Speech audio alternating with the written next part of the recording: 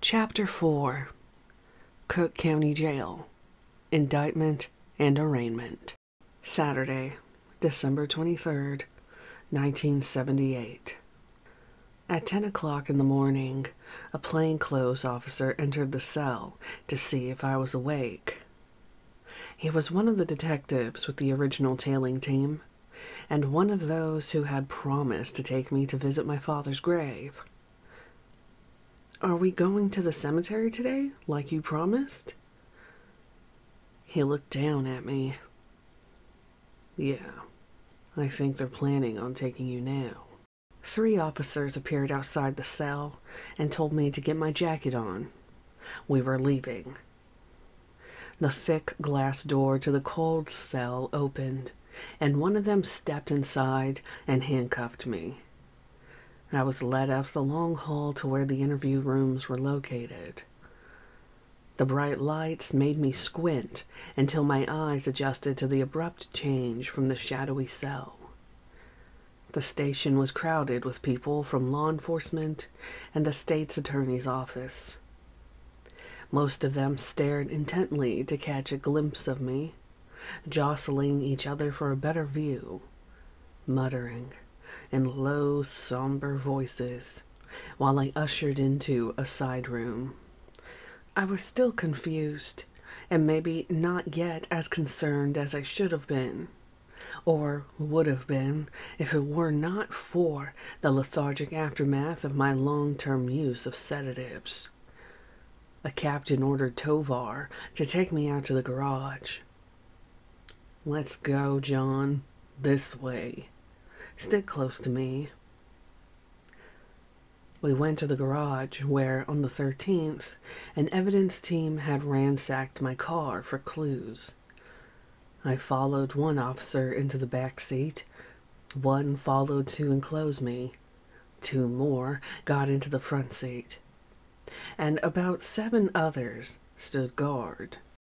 The huge overhead door cranked open, revealing a small huddle of the bundled-up curious waiting outside. Probably the media trying to get close enough for pictures.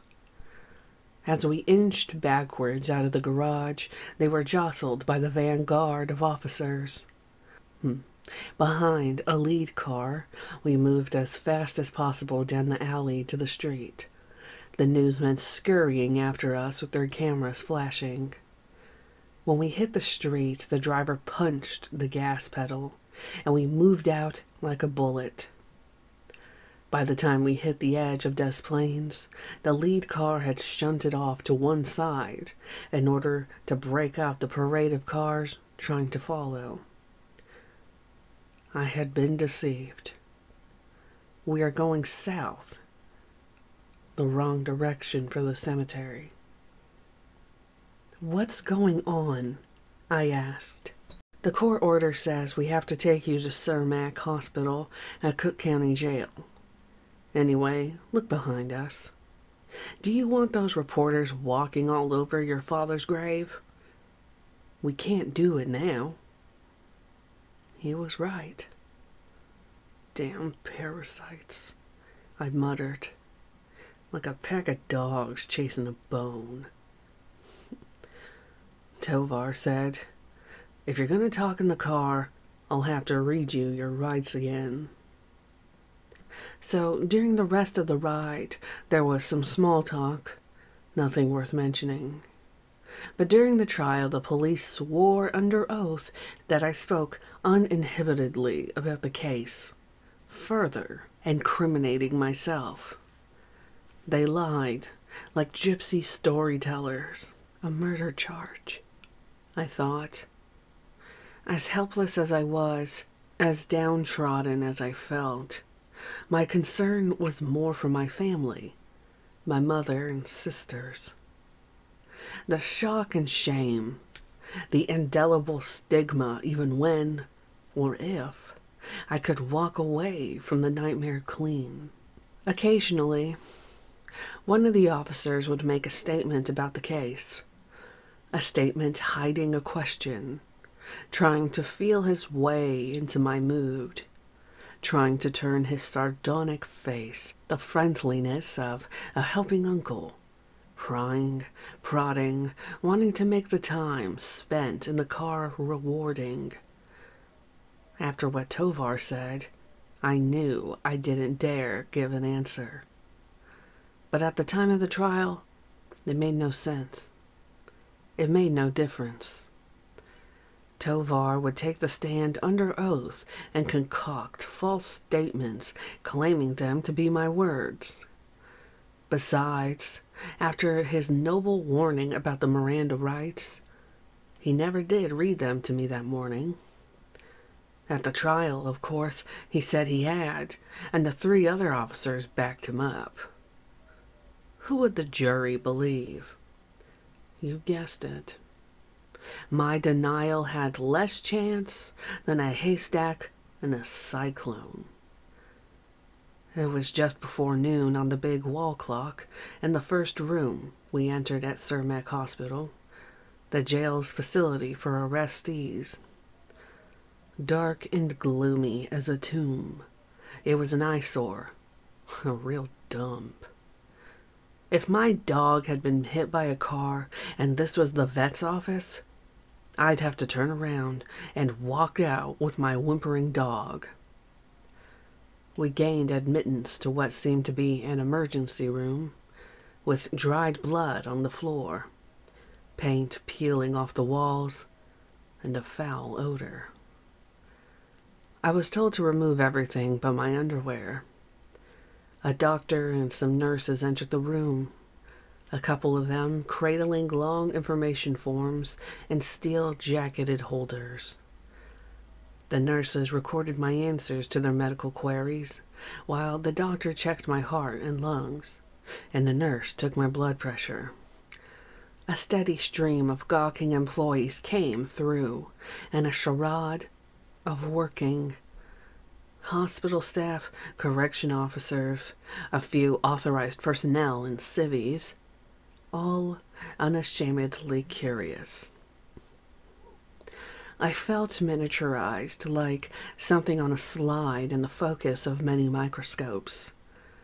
These were staff people, but they were also curiosity seekers, media addicts, probably convinced of my guilt without second thoughts, wanting a look at the person who had dominated the TV and radio and newspapers for the past 48 hours. It must have taken 2 or 3 hours before my examination was complete, and their examination was complete. On the 3rd floor, in a spacious blue room containing 2 hospital beds, a shower, toilet, and sink, I sat on a bed and tiredly looked out the heavily screened window. California Avenue, Chicago. So this is it, my thought. I've read about it, heard about it, and here I am. My view was of a fenced-in parking lot, and beyond that, a higher fence with rolled razor wire spiraling the long stretch of horizontal barbed wire that crowned the formidable wall. I'd never driven past it in my life. My first view was from the inside, looking out. A guard came in and handed me a white towel, a small bar of soap, and a roll of toilet paper. He told me I could take either bed and to come to the door of the room if I wanted anything, but not to step outside the door. These were the only civil words I'd heard in my recent past. Nothing ceremonious, nothing especially courteous. Just humane. It seemed like hours passed, and during that time I had refused dinner. I looked at it, smelled it. I just couldn't eat it. I knew the next meal wouldn't look or smell any better. Eventually I'd have to eat, but it would be a Mexican standoff until I succumbed.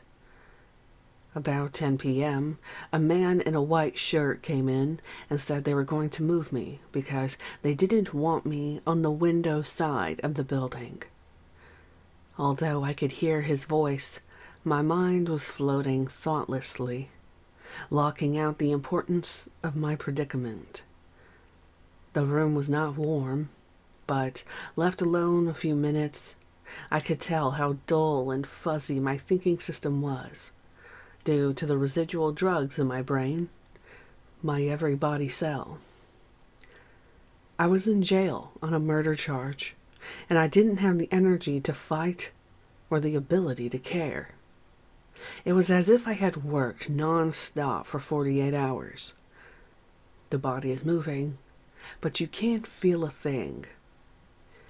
He told me to gather the items they had given me and to follow him. I grabbed my soap, towel, and toilet paper and dragged myself after him down to the end of the hall. He unlocked a mammoth steel door and ushered me into a passage where there were 2 more doors just like the first one. He pointed me through the one on the left. There were no lights, no chairs, no toilet in the room. Only a steel bed bolted to the floor and the center of the room, with barely enough space to walk around. At the far end, a heavy orange metal grate covered the window. My feet were cold and damp on the concrete floor.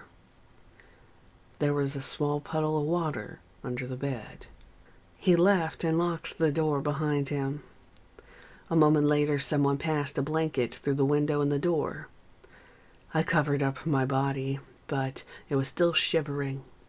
So I tucked into a fetal position on the thin, smelly mattress, which covered the cold steel bed frame. I couldn't understand why they didn't put me in the room across from and similar to the first one I occupied. I thought I would never get any sleep in here. It seemed that every half hour a guard would unlock the outer steel door, walk up to the open window of my door, peek in with a flashlight, about face and walk back out, slam the heavy door, lock it and walk away. The echo would linger, and the anticipation of his return kept me awake in a nervous waiting game. Sometime after midnight, I was found under the bed with the towel tied tightly around my neck, one end tied to the bed frame. I was lying in the puddle of water. How I got in that position is a mystery to me. I must have crashed out of bed, or either from a bad dream or the first stages of drug withdrawal. They thought I tried to kill myself. They untied me, pulled me out, and put me back on my mattress, tied spread eagle to the bed frame. When I complained about the cold, they threw the blanket over me. I was scared, cold and wet, but in spite of everything, fell into a deep sleep. I couldn't tell how long I was out. Once I had to go to the bathroom and yelled for 2 hours before someone untied me. When I was returned to the bed, I was again lashed securely. The Valiums were still working, and I quickly regained sleep. Late, either Sunday or Monday night, the door opened and my 2 attorneys appeared. An officer entered with them and untied one hand so I could twist over to my other side. They asked me how I felt. I told them I was freezing. "Look at the way I'm being held, Sam. Can't you do something about this?" He made a helpless face. "There's no one around now, but I'll see what I can do tomorrow. Right now, I need you to sign some papers, giving me power of attorney so that I can act on your behalf. Just sign here, here, and here." Of course, I didn't know what I was signing. It could have been anything. I was too exhausted and bleary-eyed to be able to read. My throat was parched, and even talking took effort. Another paper, he said, was a predated resignation from me as street lighting secretary-treasurer for the Cook County Board. He wanted to handle it as quietly as possible before the media got hold of it. I felt that was the right thing to do, so I signed everything they put in front of me, not knowing or reading anything. Again, I asked them to arrange better conditions for me.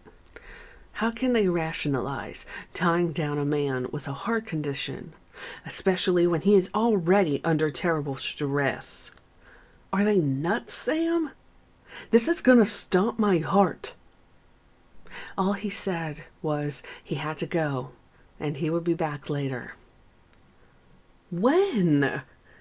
I yelled as he went out the door. I got no answer. Impatiently, the guard asked if I needed the bathroom. When I said no, he strapped my wrist back down to the bed. I was shut back into semi-darkness with only a 2x4 of light slanting down through the small opening in the door. Again, the door slammed and echoed in my ears as he walked away. The only time I would see anyone was when they brought around medication or when they asked me if I wanted the latest meal. I refused them all. The thought of the first one suppressed my hunger pangs. After what seemed like days, 2 officers came in, removed the straps and buckles, and helped me to my feet. I tried taking a step and stumbled, almost going down. My head whirled, probably more an after effect of Valium abuse than the hunger, fatigue, or the night in straps. They led me around cautiously until I got my balance. My head slowly cleared. What day is it? He looked at me and said, December 26th, Tuesday night.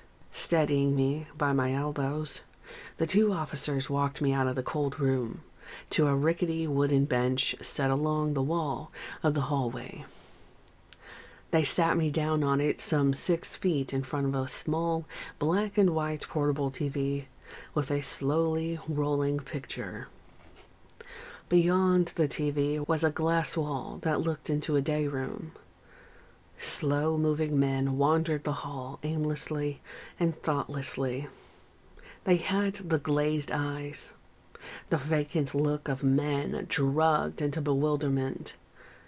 Some stopped in front of the TV and stared at, or through, me. One of the guards pointed to the area where the beds were located. Go sit on your beds. Go back to your rooms. I don't want you talking to this man. The men were not called by name. I doubt if they would have known my name if they had heard it.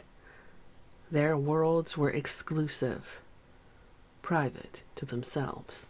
I was allowed to sit there with an officer alongside for 2 hours.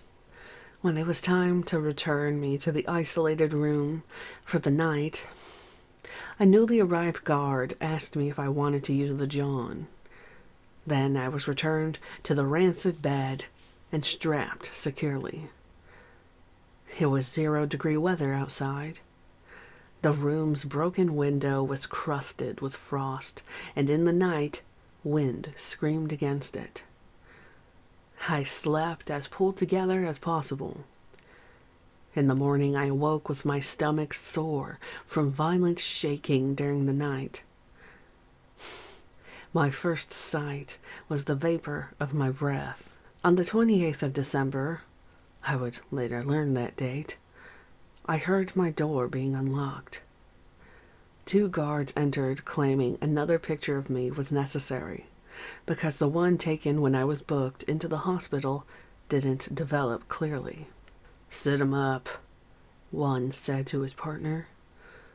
The second one stretched me lengthwise as best as he could and lifted my upper body into a slumped sitting position, squatting behind me, pushing on on the small of my back to keep my body from sagging and to keep himself out of the picture. 3 fast shots of the camera. They told the guard at the door that was all they needed and left in a hurry. The following morning, one of those photos appeared on the front page of the Chicago Tribune. The shit hit the fan. My attorneys yelled foul. They called for an immediate investigation and demanded contempt charges be filed against Sheriff Elrod and that he be jailed. Elrod raised hell with Warden Hardiman, wanting to know how such a travesty of privacy and civil rights had taken place right under his nose. Finally, when the facts came out, it proved to be the greed of a jail guard that was behind the mess. The man had been a jail guard for 23 years. He had been approached by the Tribune and was paid $500 to obtain a unique photo of me. Being in the identification department, he had no problem passing through security.